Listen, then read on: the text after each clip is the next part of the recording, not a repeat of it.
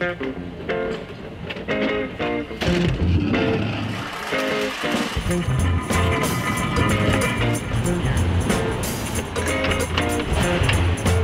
have my meat? Yeah.